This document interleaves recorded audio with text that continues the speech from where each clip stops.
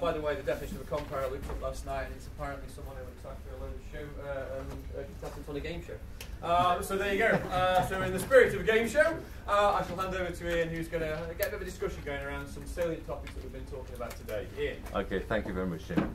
So welcome everybody to BeatTalk. I'm pleased to see you all. You've all had emails from me, so it's nice to be able to put sort of faces to the names. I'm just going to ask one question of the panel, and thanks to Paul, your question from the inspection framework, that third question, just remind me, it's the impact of technology on learning. It's the use of technology in learning and assessment.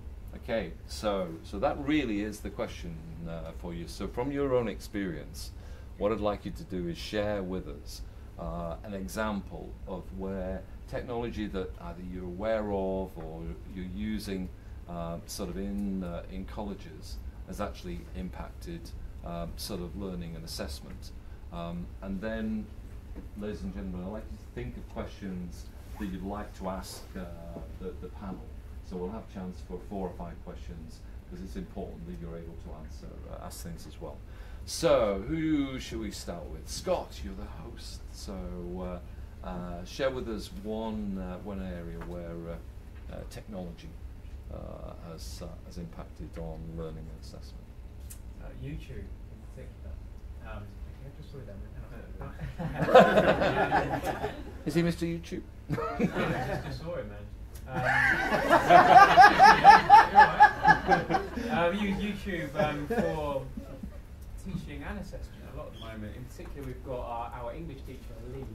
I'll throw a video rather a gift of him later on, of him actually going through the English paper 1 and paper 2, question 1, question 2, question 3, within that each paper, and doing a walkthrough of the exam and going through a model answer as well, with a little video of Lee in the corner talking through why it's a good answer, a model answer.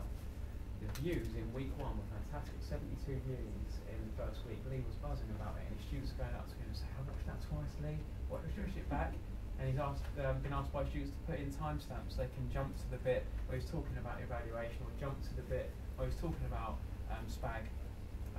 That's something that happened last week. So YouTube, both as a guide for teachers to actually flip the classroom, as it were, get available outside for their students, and also as a tool for assessment, in the sense that we've got myself and Fiona in health and social care doing video feedback for the students, where their work's on the screen, there's a video of us in the corner talking through, giving them their feedback.